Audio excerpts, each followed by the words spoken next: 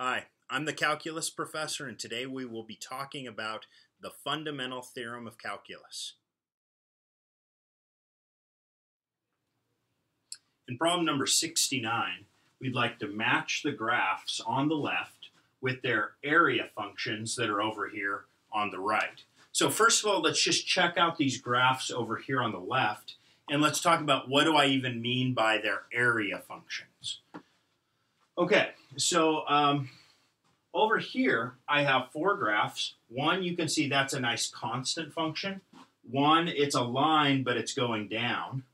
Then I've got kind of a parabola-looking thing. And finally, we've got kind of like a sine or cosine wave type graph. Okay? And what I'm going to do is I'm figuring out what is their area function. In other words, as x moves from 0 across to b, I start picking up area, right? And as I pick up area, I either am adding area, subtracting area, but I get a total area that I've covered so far. So what I'm looking at is if I'm running from 0 across to b, how much area have I accumulated at that point x? Whatever amount of area I've accumulated as I've moved across, well, that's what I'm talking about.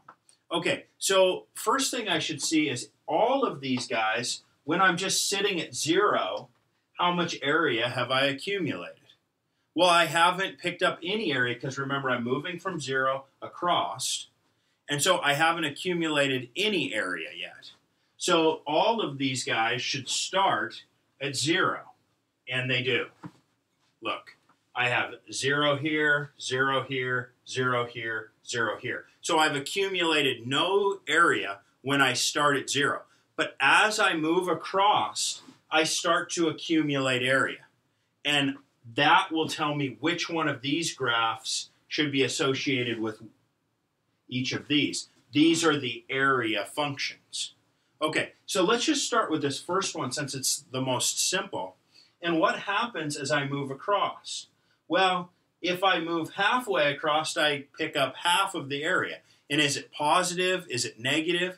Well, it's all above the t-axis, so it's all positive area, and then I just get more of the area. If I go a fourth the way, I get fourth the area, half the way, I get half the area, all the way, I get all the area. So this is picking up area in a linear way, always positive. Which of these is this? Well, this says the area is negative everywhere. That's not it. This one says the area is positive, but at the end I get 0 area. And I know I'm getting more and more area as I come across. This guy, now this looks perfect because as I move across, I get more and more and more area. And if I were just halfway there, then I would have picked up half of the area. This one's wrong because it does go up the entire time, but it doesn't do it in a linear way. So the answer to this first one is its area function is number C, or letter C, whichever you prefer. Okay, what about the second one? The second one, I've got some positive area that we're picking up, so this should be gaining ground on its area function because it gets more and more area until it gets about halfway. And at halfway, it starts losing area until it gets to B. So it gains area, positive area, and then it loses area and maybe goes back to 0. So does something end at 0 or nearby? This one does, but this one is negative area the whole way. This one says at the beginning I should have positive area until the halfway point, and then I should get less and less area because I'm subtracting area. So this is wrong. This one says I'm getting more and more area until I get to the midway point, and then it's less and less area. That's perfect. So B is this guy. Let's look at the third one. This one, I get more and more area the further along I go. So this one should always be positive. It should never dip down as negative. So what choices do I have? I have this guy and I have this guy. Well, this one says it's always negative area, right? So it can't be this one because this always is picking up positive area. Well, this one's always picking up positive area, and it's doing it in a non-linear way because at the beginning I'm picking up just a little bit of area, and then it gets quite large as I get towards the middle, and then it gets smaller and smaller as I go towards. But it's always increasing the area. As I move across, I'm picking up more and more area the whole way. So I'd expect the area function to be getting bigger and bigger, and this one is. So this is D.